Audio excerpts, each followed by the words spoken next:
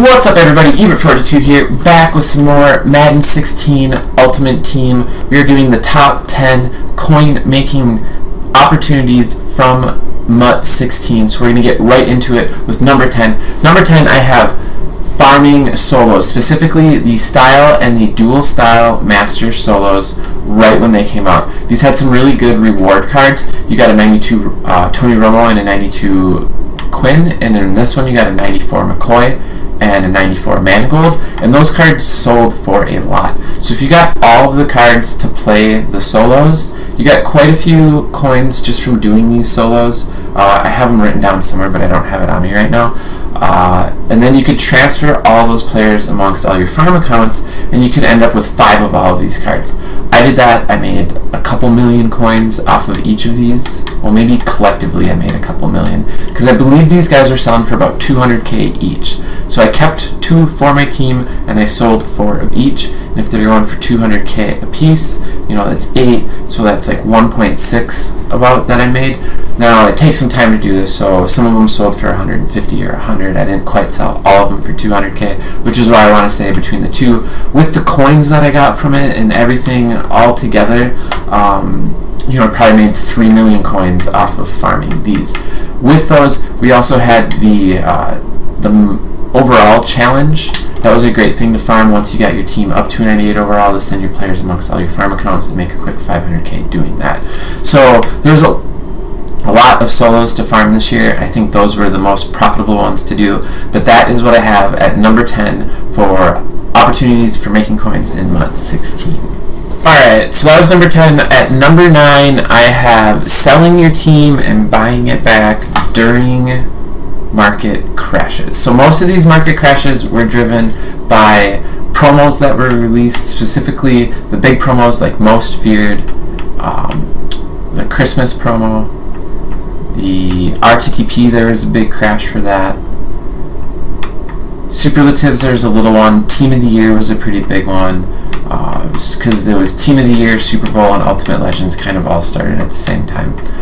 But I didn't make a lot of coins off this. One guy that I know that made a ton of coins off this that I want to give a shout out to is JO30. He was always talking about when he was going to sell his team off. He did it live on stream a lot and bought it back during the market crashes. There's a lot of play that has to be done with this, and you have to be able to get online at the right times. So I know JO's in college right now, and that's a pretty good time when your schedule, you can kind of free it up how you need it to be freed for your classes, studying, whatever. It's flexible a little bit. So when you find out that the Ultimate Freeze program is coming out in a week, you can sell your players, not play for a week, and then once the promo comes out, you can watch the market, and as soon as you notice everything's crashing, you can get online and start looking for your players and buying those back. But a lot of guys were able to make millions of coins doing just this method. If you make 10% off of all of your own players and you have a 5 million coin team, you're going to make a 500,000 coins every time you do this. So you got to have a lot of wiggle room in that, because the auction house does take a little bit. So it's something where I know a lot of people made a lot of coins doing, and if you're savvy on the market, this is a great way to do it. So that's why it made my list, but it comes in at number 9. At number 8, we have completing sets during the Rookie of the Year promo for a profit. Now, I didn't do any of this. I was very busy outside of the game during these promos and not putting out videos, so I didn't do a video about this. Some of the guys that were interacting with me a lot on Twitter and on Twitch while I was watching streams did talk to me about this, so I got some information out to a couple people about it.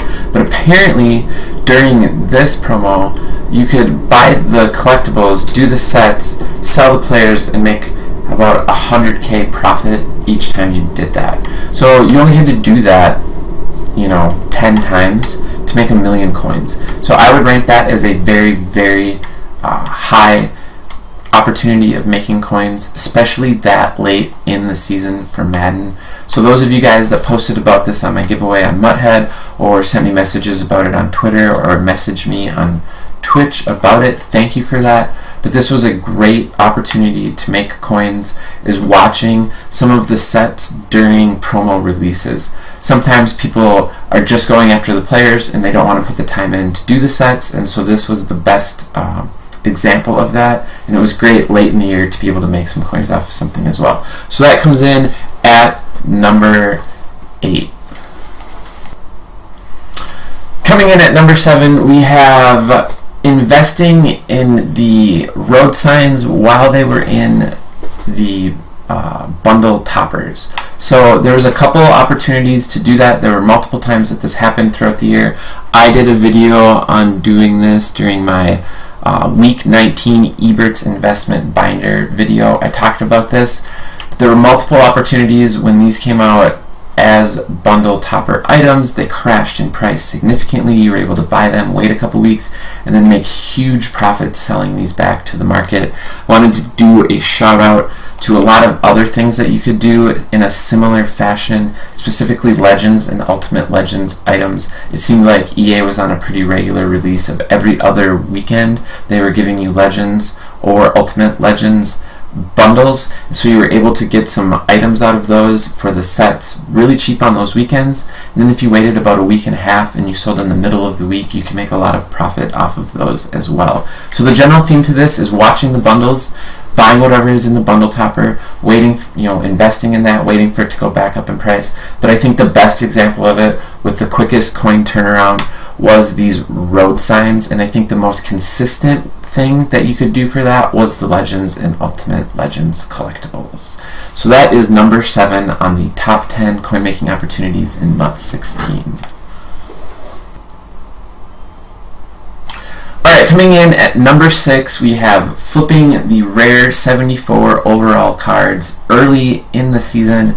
I talked about this during my week 3 auction house tip video. If you guys want to go check it out, we talked about a lot of the rare cards that went into these captain sets early on. So this is another thing that you can probably look for in Madden 17 when it first comes out. I talked about the 10 most expensive gold cards. I'll probably do the same thing next year, but this Josh Morgan was so expensive. This card was going for 100K because these 74 overalls were technically available in the silver spots of packs. So when we got like the game changer packs and the packs that had all these gold cards in them, you weren't pulling these 74 overall rare cards. Same thing for fullbacks. Fullbacks just weren't, they didn't have the same rate in packs. So if we go to the Giants, I know that this Henry Hoynoski early on was a really good card to flip. Oh, I got the wrong Giants set here. But this was another one of these cards that went for, where's he at? 100, 150, just a crazy amount of coins early on in the game. Because it was a rare card, people were hoarding it, marking up the price on it to balance out these sets. So that is number 6. It is flipping the rare 74 overall items early on that went into these captain sets. Alright guys, we are now into the top 5 and coming in at the number 5 position. We have another investment. Guys, investments were really good this year. They were a great way to quickly get some items, not have to do a lot other than play some games and then sell them later. The quick flip tips that I had, we have a couple of those in the top 3 that were fire, but they did involve a lot of time, so we're going to get some more of these investments in the top 5. And at number 5, we have investing in rare elite items for the positional hero sets. Great example of this is this Luke Kuechly item. You can't even find any right now. They're selling for 200K plus. There were a lot of these that we could do. I talked about a lot of these in my week 28 Ebert's investment binder video. I brought you guys onto MUThead. I showed you how to search MUThead to figure out what guys we thought it might be for the future sets. I did hit that Shazier pretty hard. I want to say I hit some cards for left guard. I want to say I hit a strong safety, a tackle, some ends, a wide receiver, a cornerback I hit as well. So we hit quite a few when we were talking about these later on. There was a lot of coins to make off of these sets. I believe it was a Calvin Johnson in this wide receiver one that jumped up just a ton. But there's a lot of cards that jumped a ridiculous amount during these positional hero sets, just like they did last year and just like they will again next year. So that was number 5, was investing in the elite rare cards, base elites and RTTP elites for the positional hero sets. Alright guys, coming in at number 4, we have the Schefter's Stars gold player items. These things were mad coins all year long. Every week it was the same thing. The newest one would be available in packs, and then I forget what day it reset on. I want to say it was like Thursdays the new ones came out. So then on Thursday, Shazier would come out of packs and Shaq Thompson would go into packs.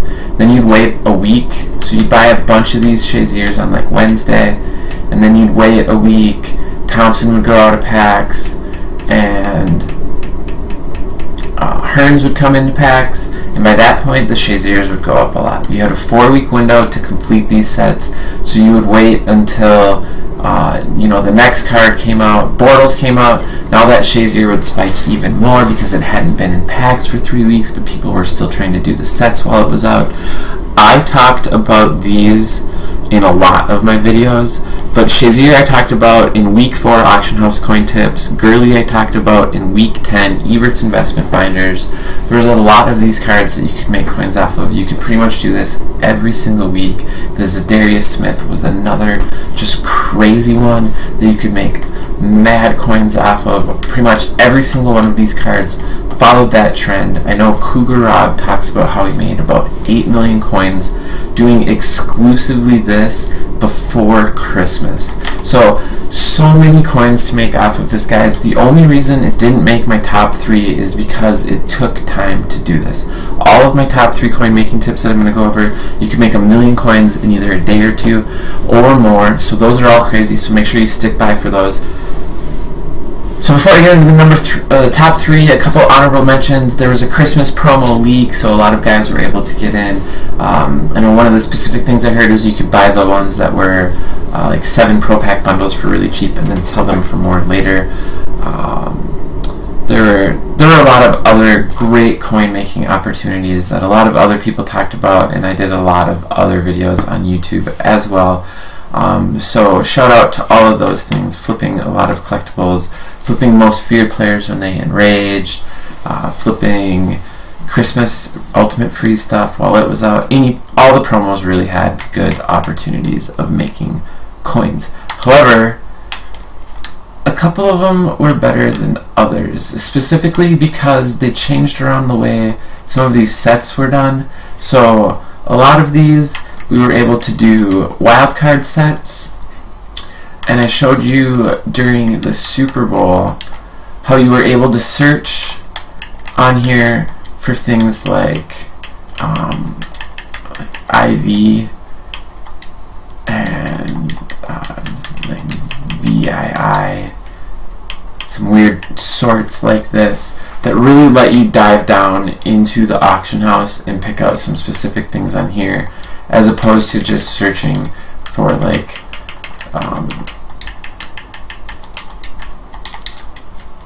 all the collectibles like this. I deemed this hacking the auction house, and I made 1 million coins off of this in under 24 hours. So I talked about this in my MUT 16 week 22 coin making quick flip tips video. So if you guys want to see what was going on during that, you can go check that video out. But the gold ones and the elite ones, there were so many coins to make off of these. It was most excellent. It was just super awesome, and all you had to do was just sort the auction house properly, because a lot of people didn't know that you could sort the auction house and find those items. You just went on here, you buy 20 of them, you go post them, you'd sell them, they'd sell in like 20 to 40 minutes, and then you'd do it again. And I was hopping around on my farm accounts and doing this, and oh man, it was just all the coins you wanted as long as you wanted to stay on and do it. So that was number 3. Number 2, we have flipping the superlative collectibles. And guys, this was really the same way. You were able to sort, if I can find these, You were able to sort these by name very specifically and find find cheaper ones than other people were just on here generally searching for. So I made, again, over 1 million coins flipping these. You guys can check out week 20 coin tips, where I talk about flipping these superlative collectibles and making millions of coins in a weekend doing this. So both of those methods, a ton of coins in a weekend, nothing else that I've talked about in the top 10 quite compared to that, and the amount of coins that you can make in such a short amount of time. So coming in at number 1, my number 1 opportunity for making coins in Madden 16 is not most feared. It was badges. It was specifically elite badges, and it was during a specific time. These things you can see now are going for 10K, and when I was talking about investing in these, they were also going for 10K. If you guys are fans of Toke Nasty, you're going to know exactly what I was talking about, and that is right before Road to the Playoffs promo came out. Toke said invest in these. On October 30th, these were selling for 11.5K according to MUT. Toke started pumping these. They quickly went to about 15K on MUT. Then on November 10th, actually on November 9th, right when the RTP stuff dropped, these things spiked up to 25K. On November 10th, they were at 22K, and they held that 20K for at least a week or two. So if you had 1 million coins and you spent them all on elite badges at 10K and you turned around and sold them all for 22K, you could have had 2 million coins. You could have made 1 million coins like that in like 2 days. And to me, there was no other time in Madden MUT 16 where you could just dump a bunch of investments, wait 2 days, and then bam, just reap the rewards off of these.